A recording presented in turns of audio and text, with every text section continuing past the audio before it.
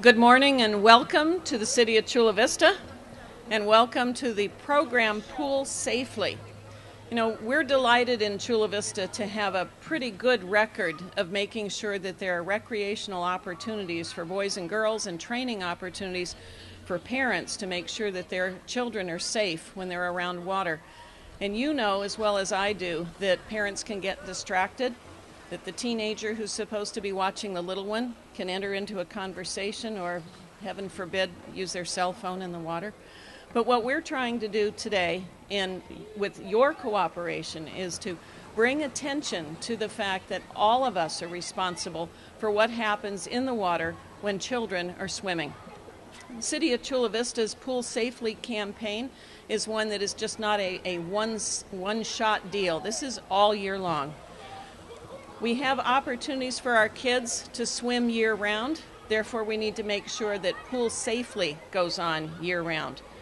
Our campaign is about public education. And just to let you know some of the people from our staff who are here and some of the visitors, we have City Manager Jim Sandoval, Dave Hanneman, our Fire Chief, Captain Gary Ficacci from the Chula Vista Police Department, representatives of Council Members Castaneda and Ben Susan, Maria Cachadurian, our Finance Director, who makes sure that the bills can be paid as long as we give her enough money, Olga West, Principal of Veterans Elementary School and a member of the of the Friends of Parks and Recreation, Mark Scott, John Miller, and David McClellan, also from the Friends. David is president. And just as a little aside, cities today across the United States depend on the philanthropy and the partnerships that they build. And there's probably no finer partnership than the partnership that is with a group of citizens and the community itself and the City of Chula Vista. And the Friends of Recreation meet that bill.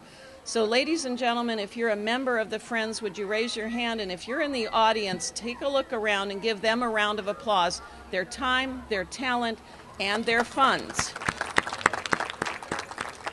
go to support boys and girls in Chula Vista. We wouldn't be able to do what is done in recreation if we didn't have a superb director of recreation. I'd like Mr. Buck Martin to raise your hand, Buck, and be recognized.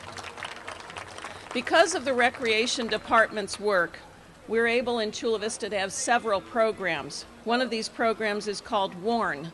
It's Water Awareness in Neighborhoods. It means that you're going to know what's going on in the pool next door, and if children in the neighborhood are allowed into that pool or not, and that there's always a responsible adult.